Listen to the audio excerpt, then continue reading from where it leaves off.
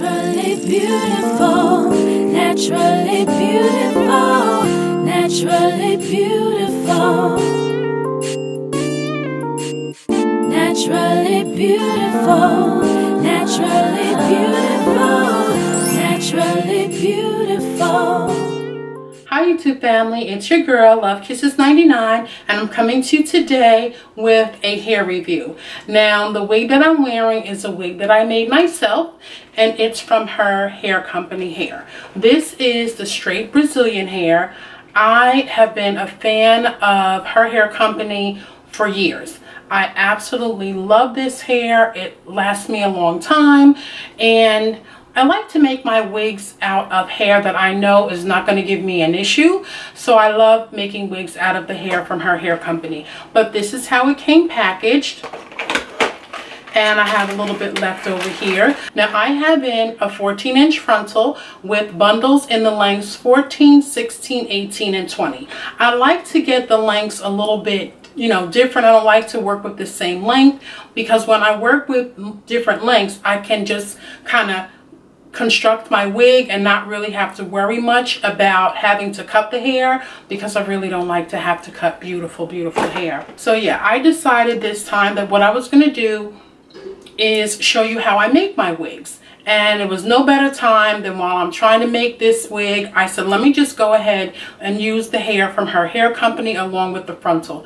It was super easy to construct.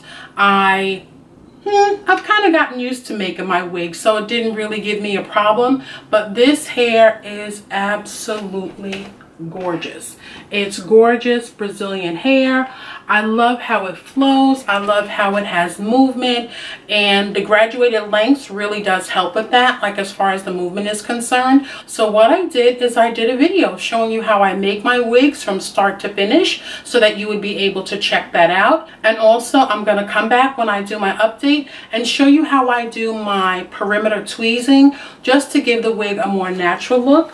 But I really love the way this hair flows, and it does have some natural baby hair around the front. It's a little bit longer, so you really can customize it if you want.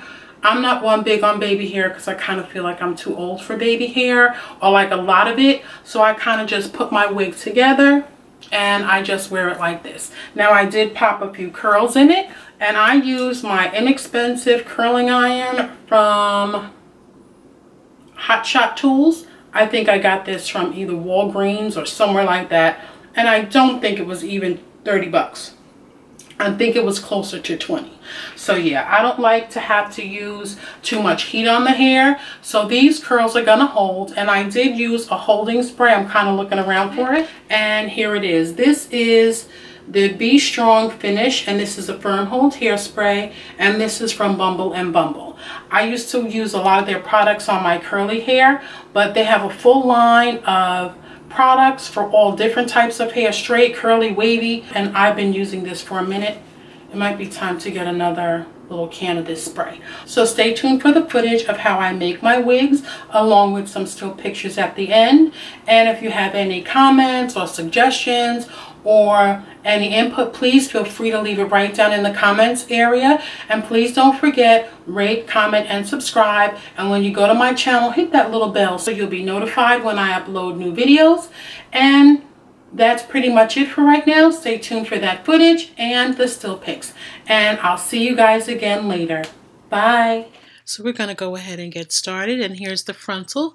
And I'm just attaching the frontal to the cap that I use to make my wigs. I love using T-pins because it helps me to get that frontal to lay nice and flat. It also helps with my bundles as well. So now I'm just turning it around, and I'm going to put some more T-pins across the back, just again so that we'll have that frontal laying nice and flat.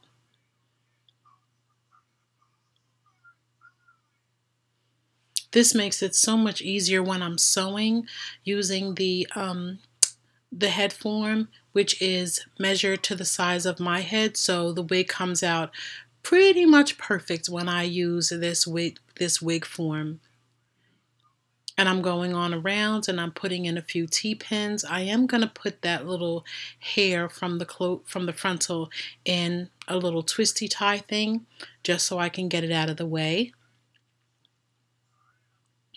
And use as many T-pins as you need just to make sure that you're getting that frontal to lay nice and flat.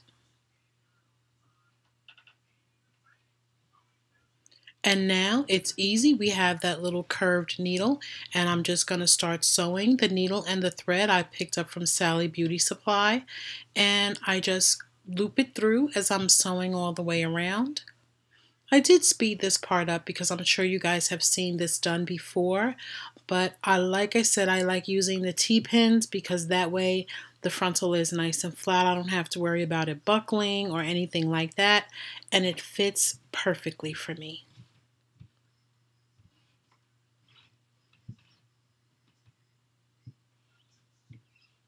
And the thread again is available at Sally Beauty Supply, and I'm sure you can find weaving thread at your local beauty supply store. They really do have it everywhere, as well as the curved needles.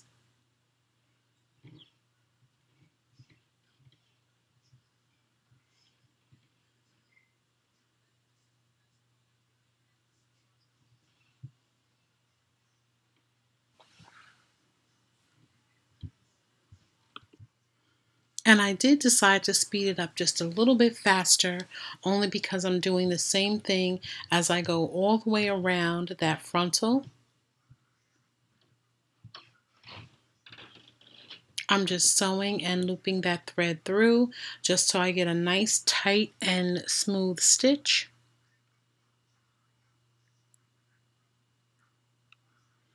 And then that's what it looks like all the way around. It's very simple, very easy. So now we're going to go ahead and attach the first bundle of hair.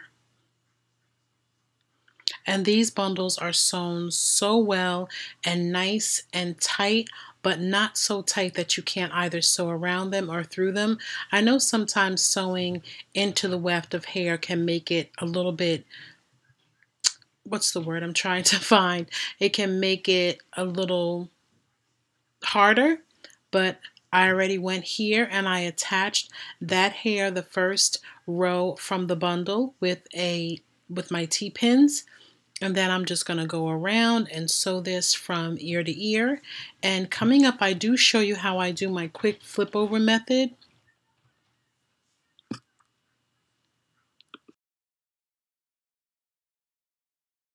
And I do try to keep the stitches close and tight, only because that way you don't have that wavy type of effect when you're done with your wig. I keep it nice and flat and just sew and make sure that it's tight.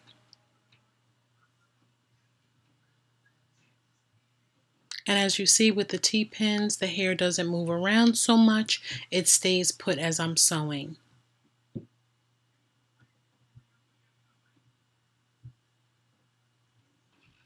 And I'm just sewing away, sewing those tracks onto the wig cap. And these are the Q-fit caps. They work really well because they have a tendency to fit well. Some people use an extra large, but I just use the standard one.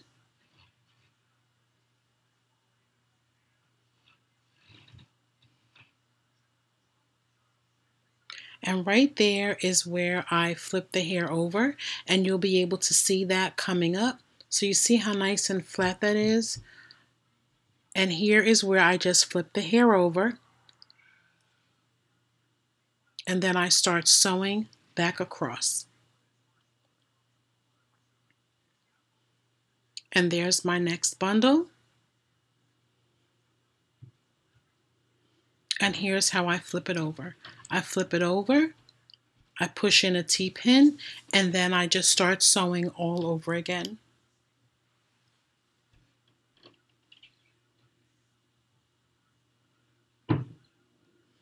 And I make sure when I'm sewing my bundles on, I make sure that they meet the back part of the frontal so that there's no gaps in between.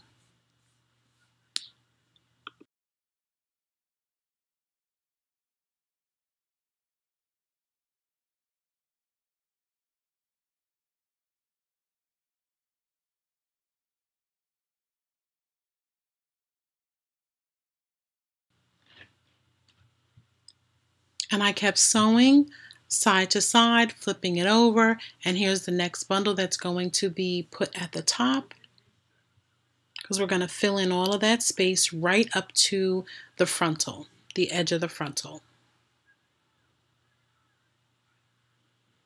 And here is where we're going to do the fill-in. This is the last track that's going to go at the top, that's going to go between the last row and bundle to the frontal, and it goes right up. I make sure it's nice and even with the edge of the frontal.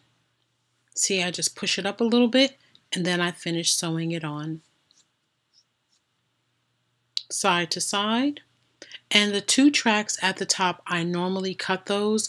I don't flip those over because I like those nice and flat. So I'll cut it, and then the last two tracks at the top where the frontal is going to get closed in with the bundle, with the weft, is where I just sew and I cut that part.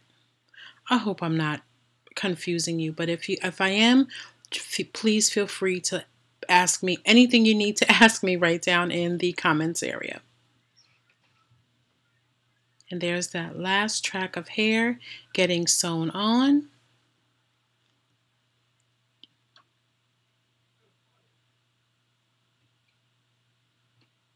I tried my best to keep my hands out of the way so you could see what I was doing.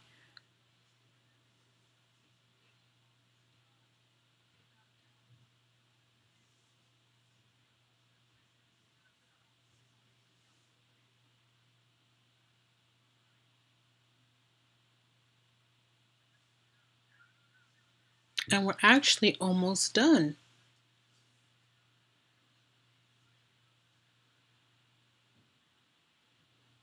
So as you can see, it's nice and flat. I'm going to just cut that thread right there, and we are done with making the wig. I have to cut that piece of the track off.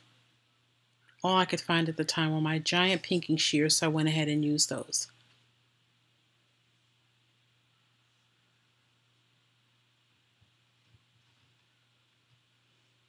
And there we have the wig. We're all done. And that little area right there underneath where the frontal is, that part of the cap gets cut off. I think I edited it out by mistake and deleted that part of the video.